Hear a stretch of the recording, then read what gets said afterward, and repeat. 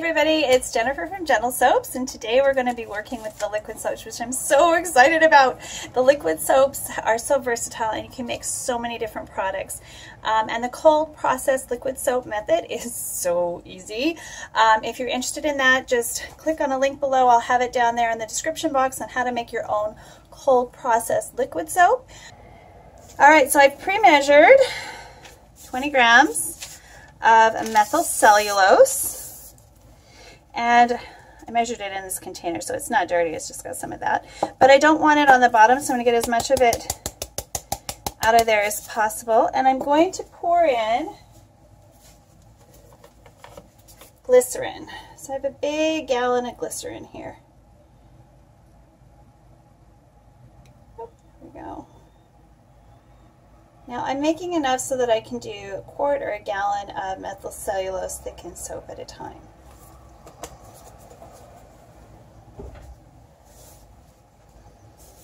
Alright, so we're going to put a little bit in there. And we're also going to put in a preservative. Hold on. Alright, the preservative I'm going to be using today is Germabin 2. I've been using this one forever.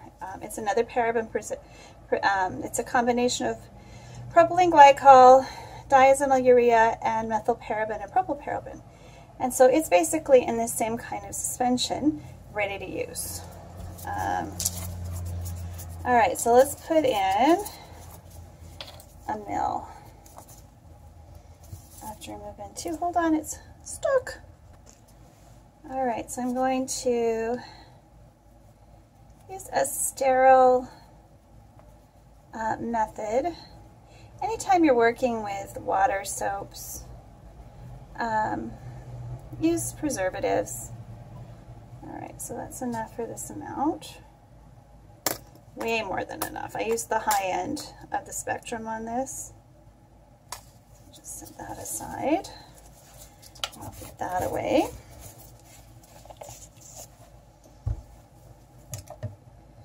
Alrighty, so I've got my stick blender. Alright, so I've got my little tiny one here. Okay.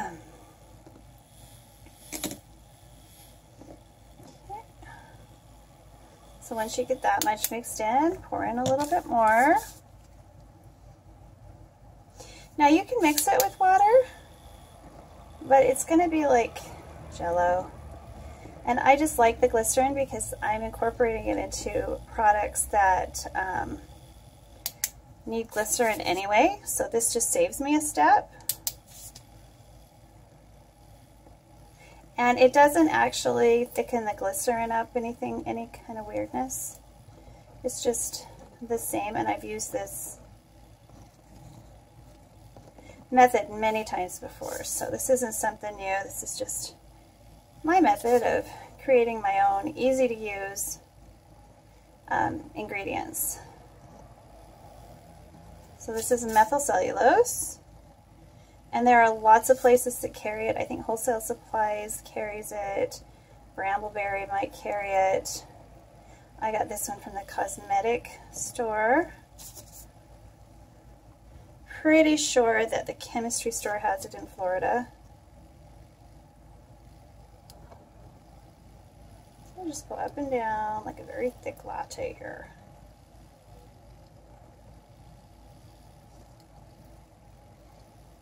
Now I've got some soap ready that I'm getting ready to thicken right here, so I'll just show you really quick how that works. This is my Goldilocks body wash that I'm working on. And I generally, my company is small enough right now that I can just do custom orders for people, so I have a certain, if you go to my Etsy shop and you want body wash, you can click on the scent that you want and I'll make it fresh just for you.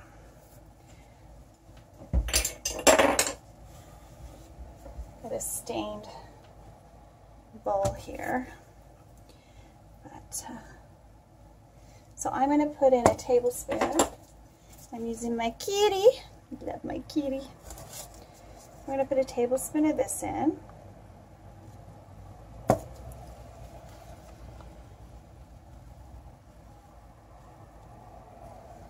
And I've already added my scent and my colorant and my preservatives and everything into this soap. This cold process liquid soap that I've diluted by 6. Now I'm going to just disperse it with this little one. Now you can use your big hand blender. I wouldn't recommend it though, because you end up with a lot more bubbles.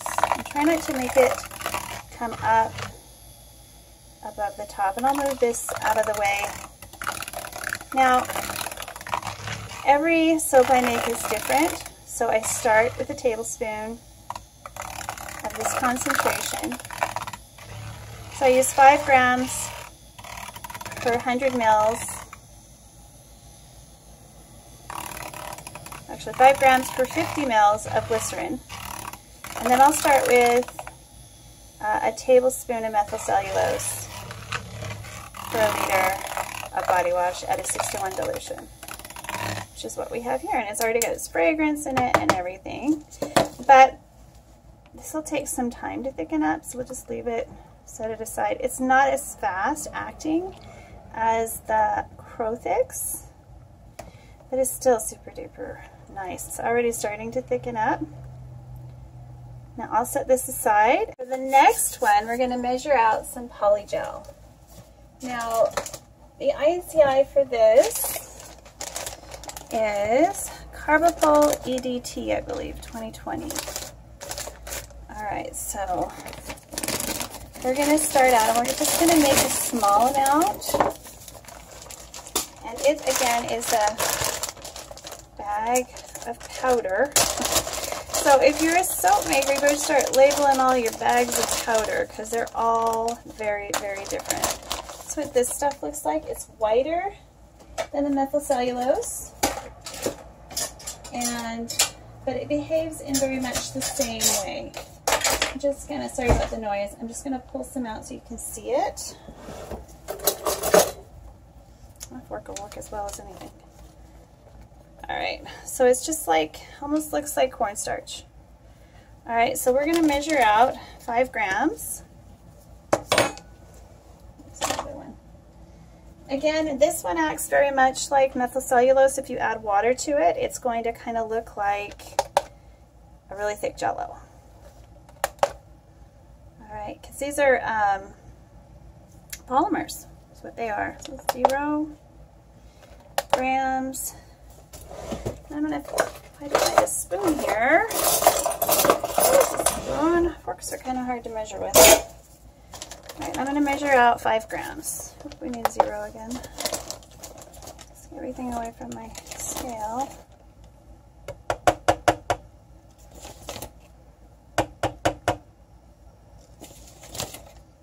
And 5 grams is very, very light, as you can see. Not very much. So if you buy like a pound of it like I did, it's going to last you a really long time. And this worked really well for thickening my lotion. So let's see how it does in a soap application.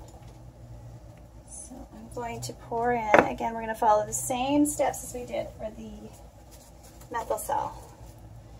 I'm just going to make less of it. Okay. So here comes the glycerin. Oops.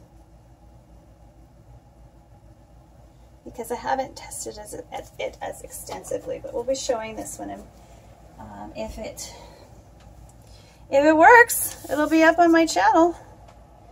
Because you need all the options you can get when you're a handmade soap maker. Woo! Now this thing kicks up the, here, just hold on to the bottom and then you'll be fine. Wear a mask. I'm not, because I'm in the middle of this and it's really, I just can go to the side and I'm fine.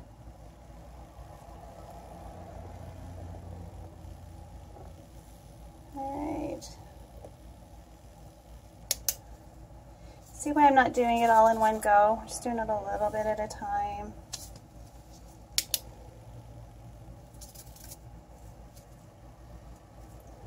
Where that came from.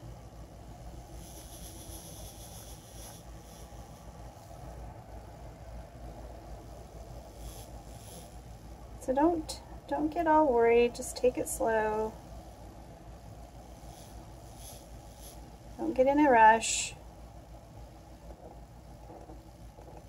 So thickening your soap, if you've given up on a 20% table salt dilution like I have, I want to try these. I absolutely love them. Crothix, I made like 4 liters of soap like yesterday because I just wanted to try out another scent and another scent, and they were just turning out so pretty and so fun. There's another product coming up that I'm going to make with that because it is a super duper thickener. Like, it really does thicken up like nobody's business. And the last little bit, kind of like making icing.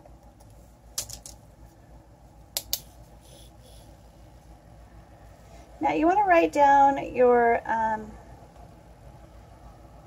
much you're using. So when you do your 4 ounce testing, like I usually do like a 2 cup thicken and work on it for a couple of days until I'm happy with what I've made, and then go to a bigger quantity. You don't want to just throw all of this into your whole batch of liquid soap that you thinned out at once unless you know what you're doing, alright? Because I would hate for you to go to all that work and all that expense and have it not be what you wanted it to be. Just make sure you get all those little lumps.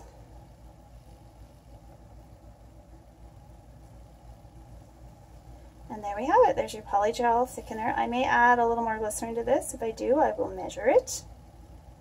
But as long as it's behaving itself and staying into this nice little paste, we'll measure it out a teaspoon at a time, or half a teaspoon, then a teaspoon to 2 cups until we get the texture and the thickness that we want in our liquid soap. Now I just have one more thing I need to add to this.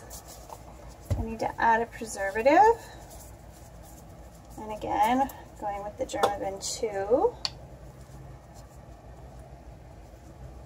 I have the other one out here. It just like walked off on me though.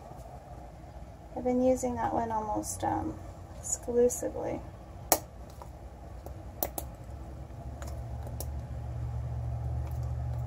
Alright. See how thick that is? So thick.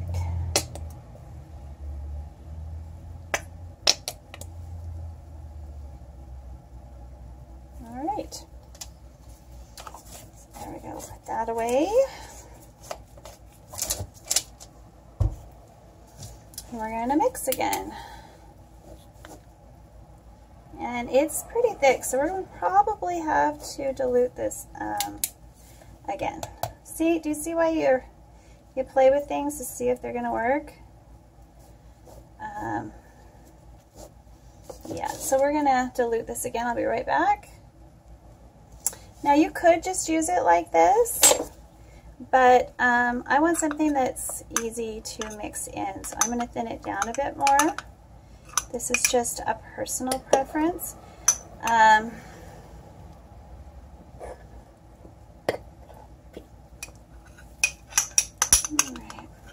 There we go. And I'll leave this for 24 hours. And as long as it's a paste that I think I can incorporate easily into my formulations, I'll leave it as it is.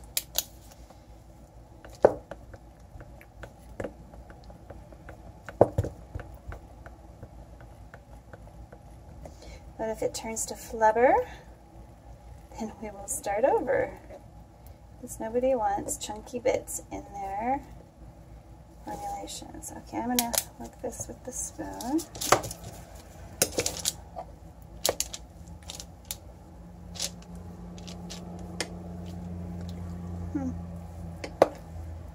It looks like this is going to be a monster on its own. I have to figure out.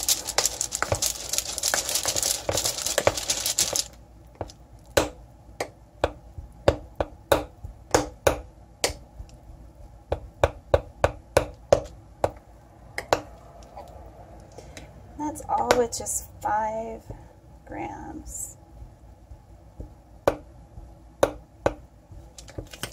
See, I know this one's going to stay this consistency. That's the methylcellulose.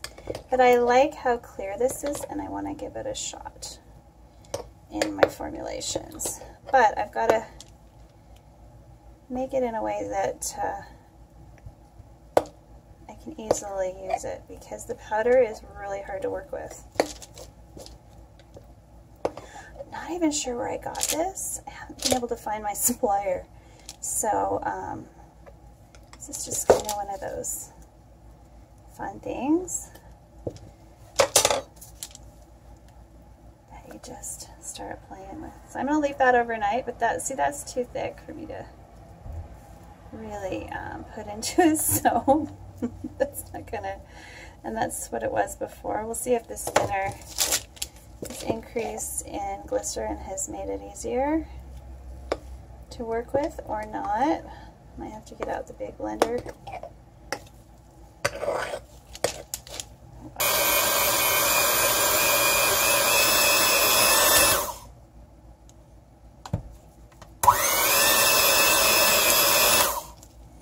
Alright, so we have the methylcellulose on the left and the polygel on the right. I then added some water to that, and you'll see it in use in the next video using polygel. Alright, so I've got about 15 ounces. So we're going to switch to grams, which is 430, which is a lot easier for math. If I was doing 1%, that would be 44 grams. However, I'm going to go on the low end of the 0.3, so I'm going to add about 20 grams. 0.5 actually, somewhere in the middle. So we're going to zero it again. And then I'm going to add 5. Now do this a little bit at a time, because 5 grams is not very much. And if you've got a postal scale like mine, there we go. That was 5 right there. All right. Now we're going to mix this and add some of my pre-made gel. I did do a video on this. It's in my blooper reel because it doesn't mix really well with the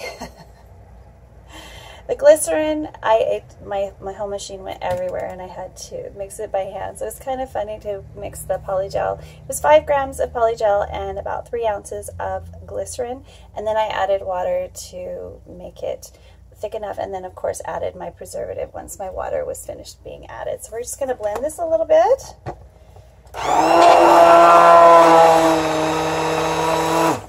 You always add your preservative while it's cool. And since I'm doing everything cold here, that probably does contribute to some of the issues that I have. So we're going to add a full teaspoon of my 5 gram blend here. And I think there's a total, this is just for my daughter, so I'm not going to wear gloves. Sorry guys. Just going to do that. And we'll see what happens.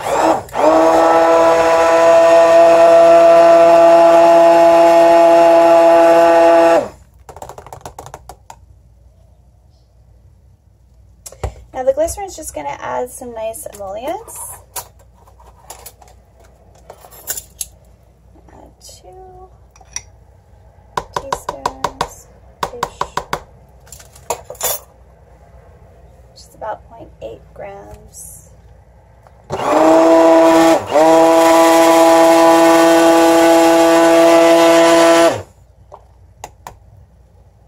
going to add a little more.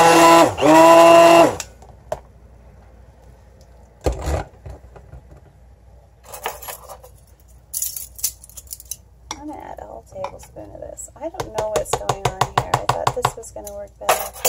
I'm having a really hard time showing you guys how to do this.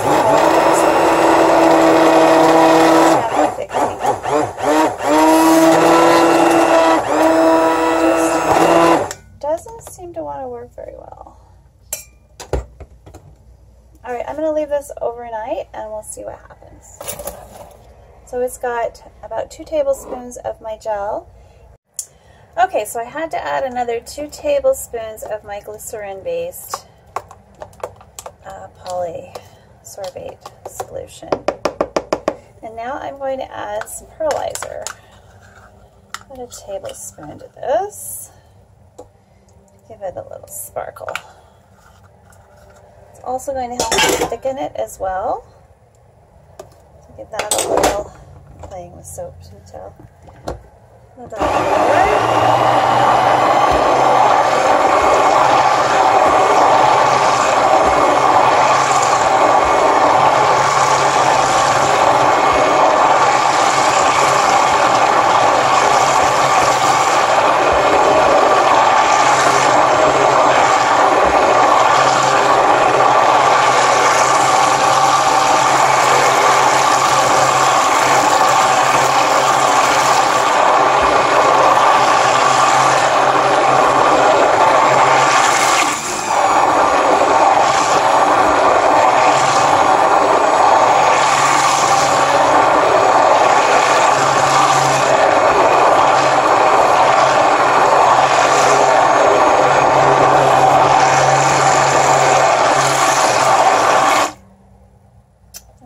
just the texture I like using the polygel. It's a little harder to work with.